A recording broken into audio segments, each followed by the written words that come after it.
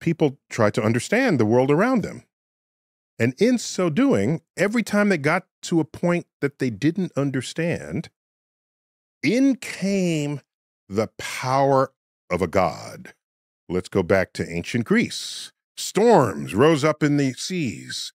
Where did that come from? How? Why? Did they have meteorology? No. Did they understand barometric pressure? No. Did they know anything about the atmosphere? No.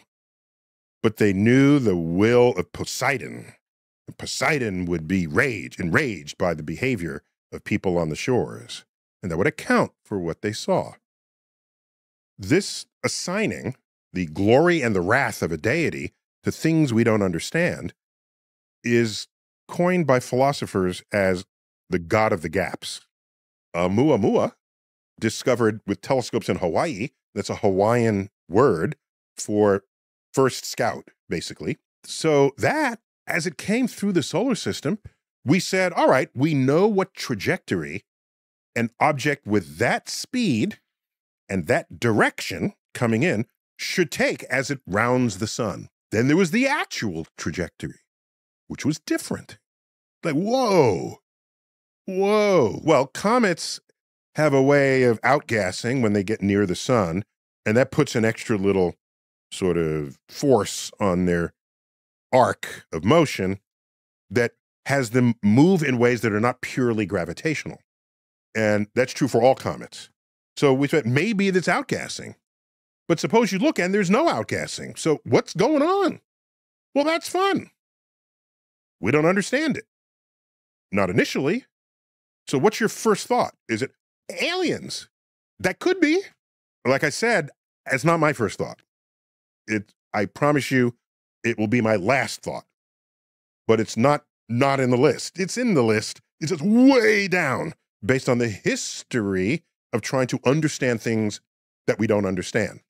We have two more objects that have come through, and they have some weird properties. The brightness, the rotation rate, and so they don't match some of our models for what comets and asteroids should do. Whatever anomalous behavior these objects exhibit, I'm delighted that they're finally in the catalog, and we'll figure it out one day, maybe. So let's fast forward to the second half of the 20th century on into the 21st century. What happens? Well, we have Hollywood. Nothing better than a good sci-fi movie with aliens in it. And aliens, they're aliens, so they got better technology than us, better spaceships. They do stuff we can't do. It appears to me that we live in a time where God of the Gaps has been supplanted by Alien of the Gaps. I've had people come up to me and say, where did the pyramids come from? And I'm saying, well, I'm thinking the ancient Egyptians built it. How could they have possibly built that? That's too complicated. They must have gotten help from aliens. Alien of the Gaps.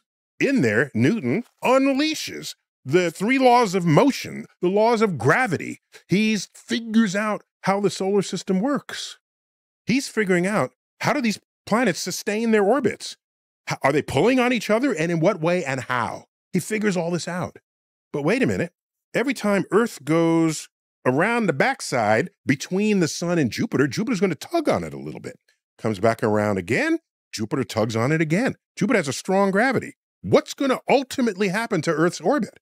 In this scenario, Earth's orbit will become more and more elongated. The gravitational tug of war between the sun and Jupiter will yank Earth out of its orbit, destabilizing the solar system. Not only Earth, the other planets as well. He said, oh my gosh, this will take time, but clearly the solar system is stable.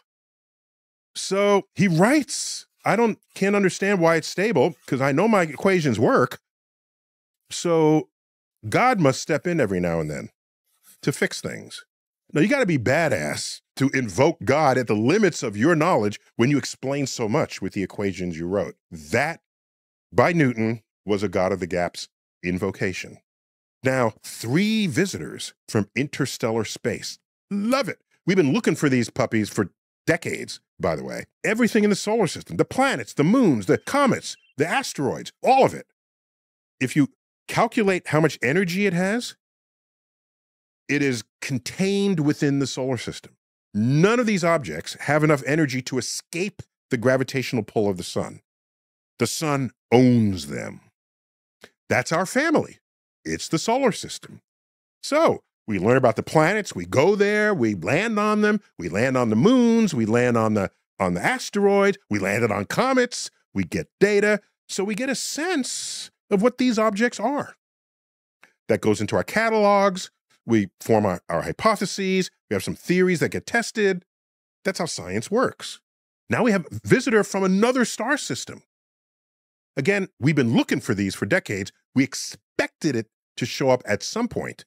Here's the solar system in orbit around the center of the galaxy, drifting through space.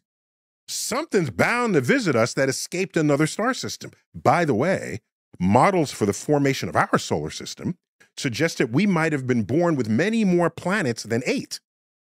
Upwards of a dozen, 15, 20, possibly as many as 30 planets started in this solar system, many of which had unstable orbits, crashed into Jupiter, crashed in the sun, or got ejected. You get ejected with higher speed that could be contained by the sun.